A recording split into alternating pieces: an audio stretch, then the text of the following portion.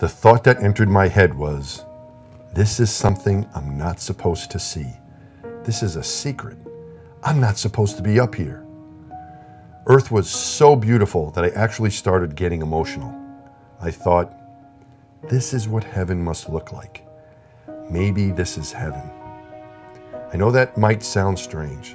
There are so many horrible problems here. War, hunger, killing, suffering. But heaven is supposed to be this beautiful, perfect place. And from up there, I couldn't imagine anything more beautiful, more perfect than this planet. It really is a paradise. It's fragile. It's beautiful.